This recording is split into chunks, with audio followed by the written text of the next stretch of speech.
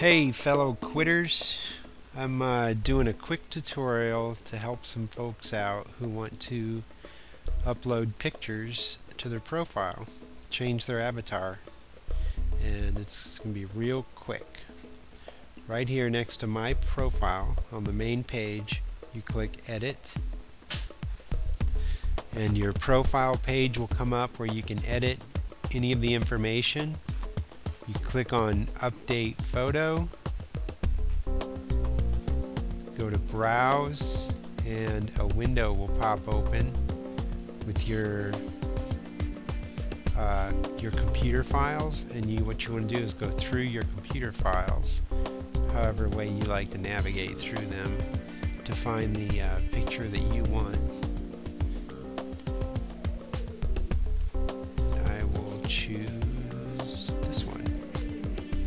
And you click Open,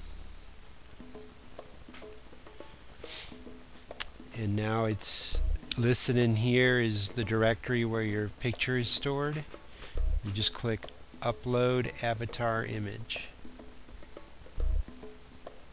You'll see over here it says updating your avatar, and it'll just keep saying that until the picture pops up, the new one.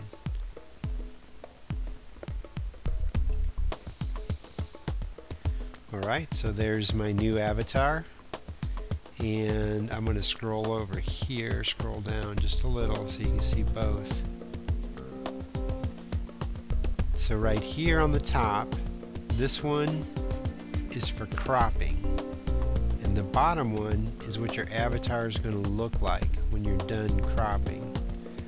Okay, and the way you crop, there's actually a box around this that you can't see because I make my pictures the exact size that DS likes, so there's really, I don't need to crop. But if you need to crop, you just go to the outside edge of this blue box, and you can't see it in the video, but your cursor will turn into a two-headed arrow, and click it, hold the button down on your mouse, and just drag the box around, and you can change the size.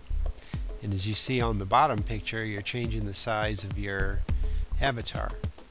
Now if you go in the middle of it, this crop box, you can't see it here, but it'll turn into 4 arrows, and you just click and hold, and you can drag this around. See on the bottom how it changes? And if I let go here, so that's what my avatar would look like. Of course, that's not what I want, so I'm going to go ahead and return it back to the full size just by dragging the edges